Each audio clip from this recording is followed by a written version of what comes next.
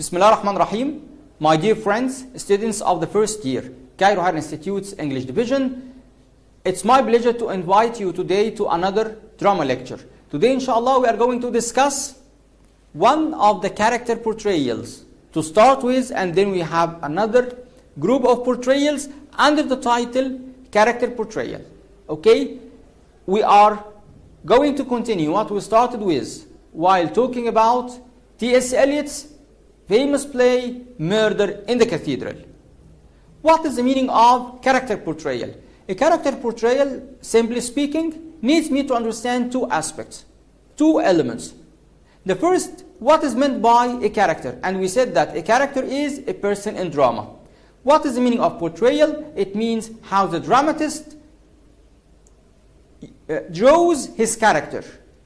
How does the dramatist build up his outline of his persons in drama? So when we talk about a character portrayal, simply speaking, we are going to answer the following question. What are the qualities the dramatist did give to his character? Question mark. In other words, how does the dramatist portray, dramatize his character? The first character we have is the character of Pickett, of course. Thomas Pickett, Sir Thomas Pickett, is the hero of our play, Murder in the Cathedral. How can I start talking about character portrayal? One way is to start like this. Pickett is characterized by, and then I give the quality or the characteristic. Another person may say, T.S. Eliot dramatizes Pickett as. A third person may start as follows.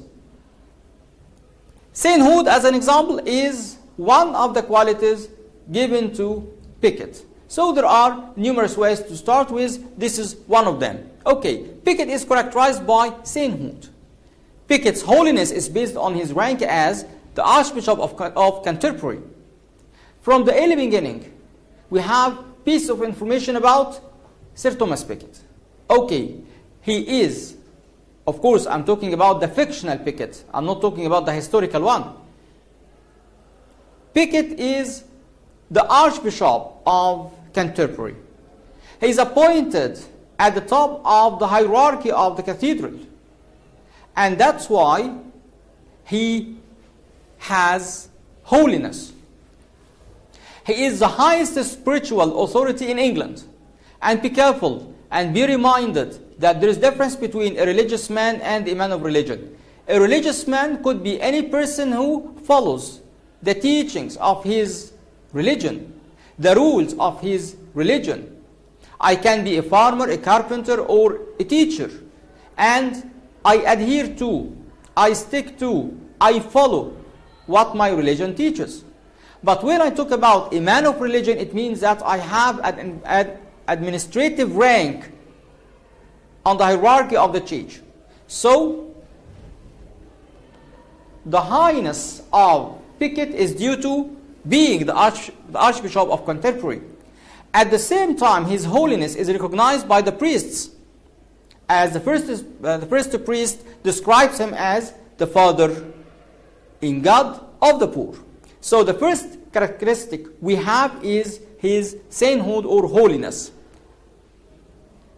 Another example is explained by Maxwell, one of the critics, whose full entry can be found at the end of the book. According to Maxwell, Pickett's sainthood is emphasized by his struggle to self-purification.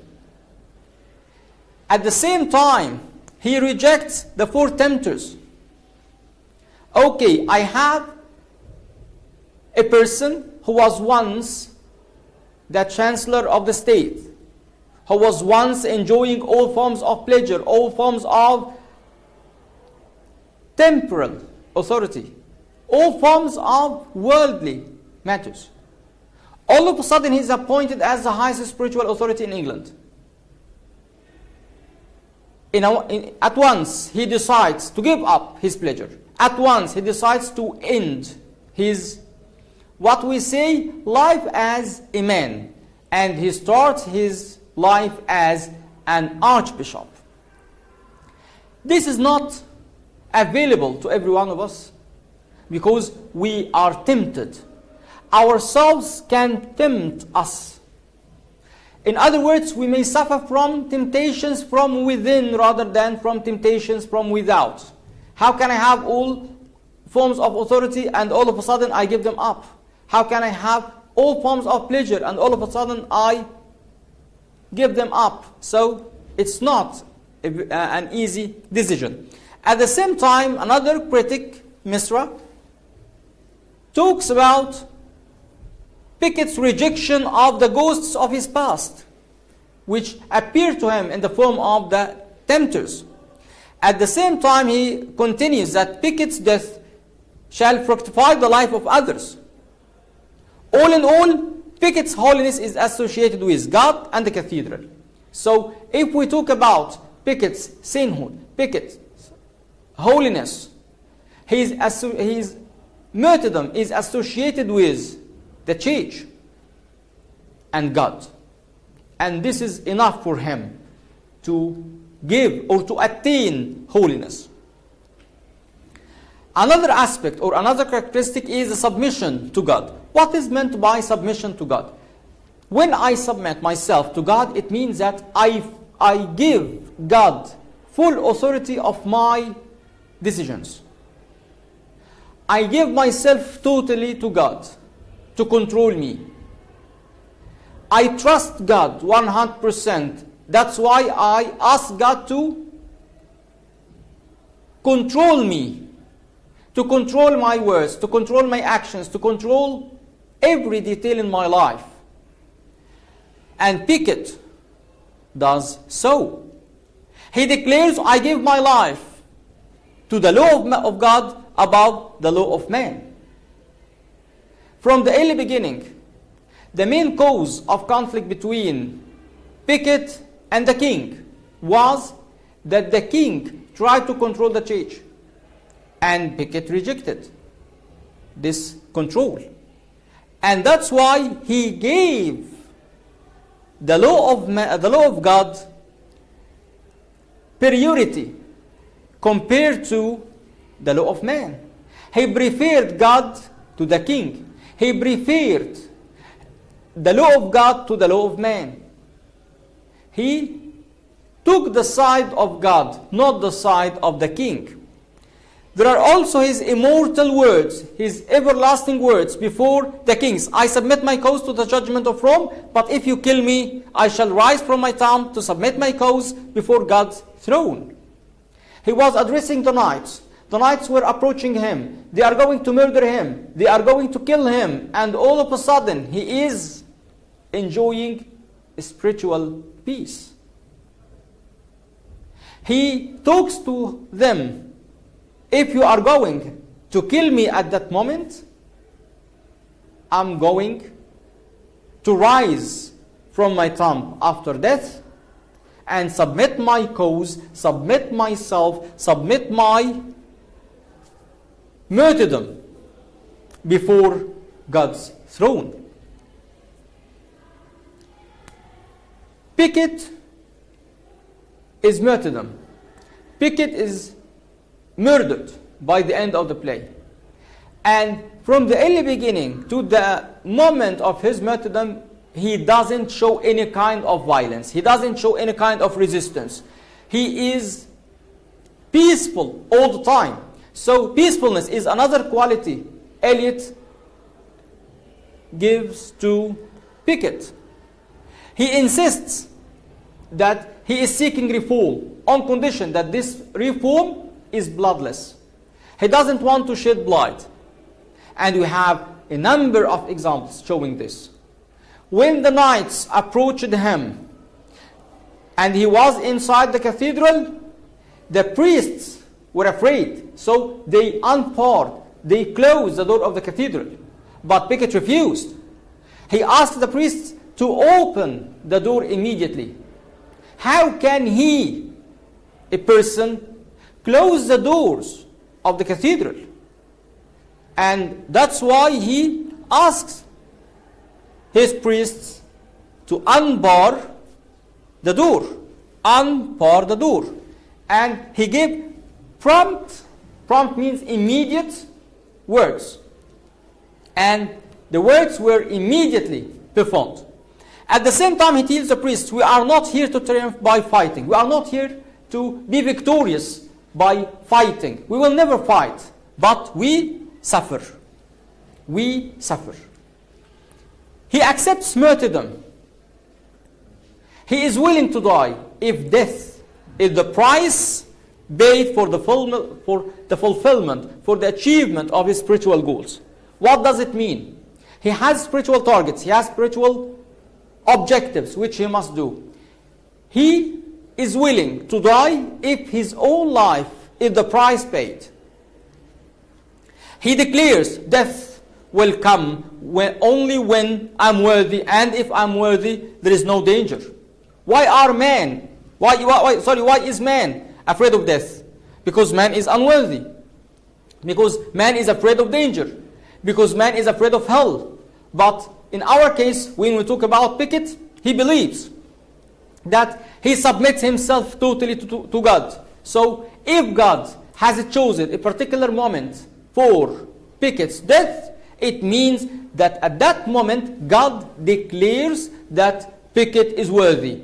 And if God declares that Pickett is worthy, then Pickett is in no danger. At the same time, he courageously, with courage, he declares before the knights, for my Lord, I am now ready to die. Are you ready to die? Am I ready to die? It's very difficult to prepare yourself for death, but Pickett is ready to die, that his church may have peace and liberty. His church, the H is capital. It means God, God's church. And the C is capital. I'm not talking about the building of the church, but I'm talking about the establishment of the church. The church as an institution, the church as a system, the church as a belief, a church as the doctrine of Christianity and its manifestations. One of the main important qualities associated with Pickett is his recognition of the importance of the word. From the early beginning, he was the king's friend and chancellor. But when the king tried to control the church, Pickett rejected the king's ambition. And that's why he didn't give the king his word to pass the constitutions. He disagrees at the same time with the knights on absolving the bishops whom the Pope has suspended. When we had the conflict between the archbishop and the king had an agreement with other bishops so as to pass the Clarendon constitutions. And again, Pickett didn't fight. Pickett coordinated with the Pope, and the bishops were suspended. Nobility is another quality given to Pickett. Pickett is characterized by his good behavior. He doesn't show any kind of misbehavior. All the time he is kind. All the time he is peaceful. All the time he is willing to help the others. Nobility is an aspect of good manners associated with Pickett. He refuses to betray the king, especially when he started talking with the third tempter. No one shall say, I betrayed the king. Even if there is a kind of hostility between the king and Pickett. Pickett and king are no longer friends, but it doesn't mean that Pickett may show any form or any aspect of betrayal. He refuses the concept. He refuses that he may be described as a person who betrayed the king. Another quality is kindness. Especially when I have kindness as a result of the previous qualities. How can a man has all the previous characteristics and be unkind? This is impossible. Or let me say this is very difficult. So the man who attains all the previous qualities must be kind. Okay, how can you recognize Pickett's kindness? You have an example from outside the church. The contemporary women who reveal from the early beginning, through the introduction to the play, that he is kind to his people. So according to the women, Pickett is kind to the people. Okay, and you have another instance, another example from within the church, from inside the church. The words spoken by the second priest when he described Pickett as a good archbishop, and he used this adjective, good. The herald description of the people who are lining the road and throwing down their caps to welcome Pickett upon his arrival to England is another evidence, is another illustration, is another example. I have an archbishop who has spent 7 years in France in exile. Now the archbishop is coming. The people are lining to welcome him. It means that he has popularity, he is popular among his people, and the people cannot be touched unless Pickett is kind. So, from the early beginning, I have a number of qualities associated with Pickett, like sainthood, submission to God, peacefulness, acceptance of martyrdom, recognition of the importance of the word, nobility, and kindness. These qualities belong to the good character. Who is Thomas Pickett as dramatized by T.S. Eliot in Murder in the Cathedral? Okay. On the contrary, let's have a look at the other side. Those who are not kind, those who are not peaceful, those who are not vulgar, those who are not enjoying popularity. And I think the best example is the characters of the 4 tempters. I have here 2 possibilities. I have the 4 tempters and I have the 4 knights. Okay? Sometimes you have vicious aspects, bad aspects, bad qualities, or something despicable. So unlike the virtuous qualities associated with Pickett, vicious aspects dominate the character portrayal of the four knights. So the characters of the 4 knights. We have the 4 knights who approached the church to murder Pickett. We have the 4 knights who tried to fulfill the king's wish. They hear the king saying some words expressing his annoyance with Pickett, and that's why they decided to help the king, according to their view, to get rid of Pickett. So, unlike the virtuous qualities, unlike the good qualities associated with Pickett, vicious, bad, evil aspects. You have vicious here means evil aspects. Dominate the character portrayal of the 4 knights. They are dramatized as political thugs who speak a common sense prose to justify the murder. Okay, when do the knights appear in the final act? Okay, we have their speech by the end of the play when they were trying to justify their murder. They were trying to persuade their listeners that they didn't mean to harm Pickett. But throughout the play, when we trace the qualities Eliot gave to the 4 knights, the first quality we can notice is blind loyalty to the king. The knights have no persuasion. The knights have nothing to do as they have insisted on just one mission: to kill Pickett, to get rid of Pickett, to bring Pickett's life to an end. This is their mission. And their mission shows that they are loyal to the king, but they show blind loyalty.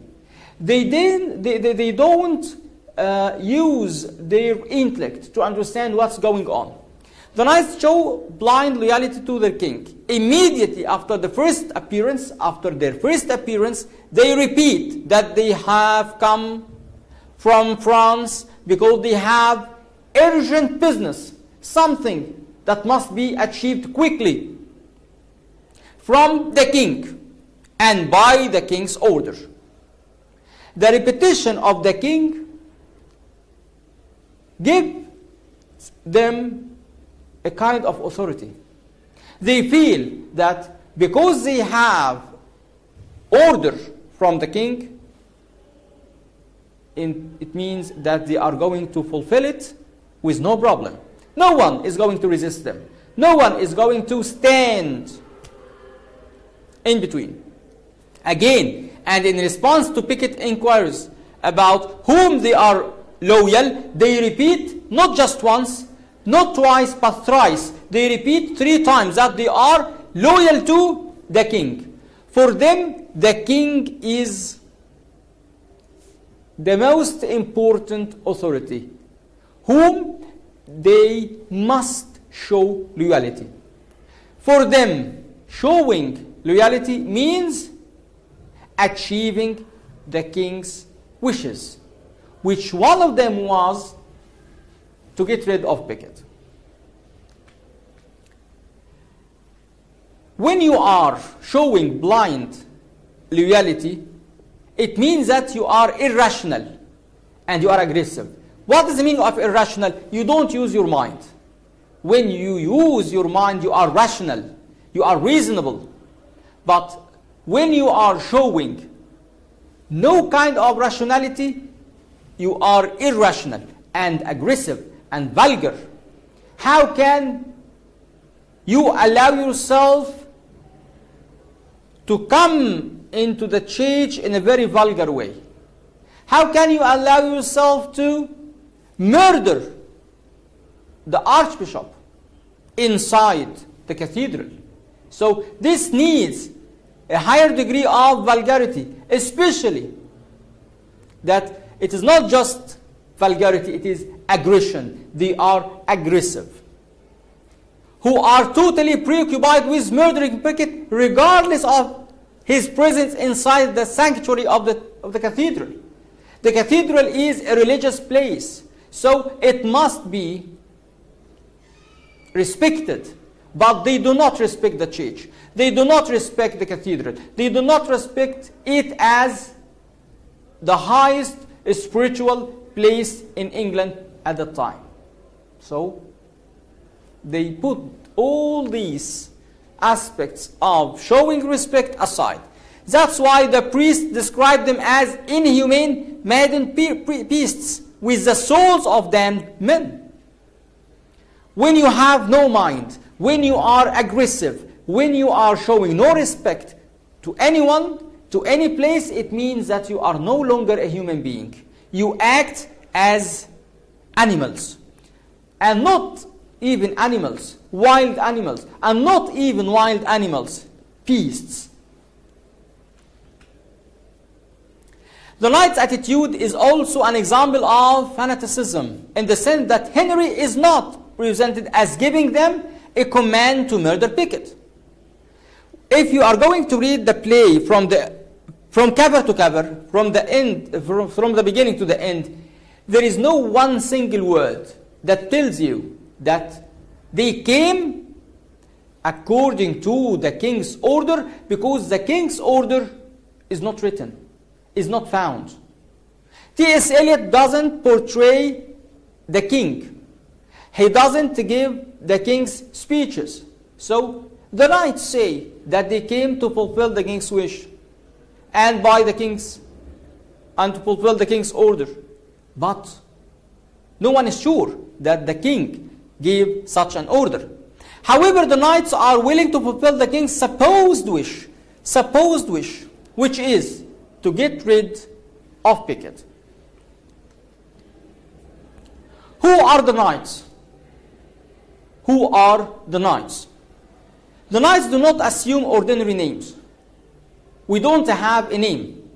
We don't have a name like Thomas Pickett. We don't have a name like King Henry II. But we don't have name. They are abstract characters. Because they are not persons. They are first a gang and then a set of attitudes. They show attitude. They tell us something about how they will justify the murder of Pickett. They violate, they break the church's order and assassinate and murder Pickett inside it at first.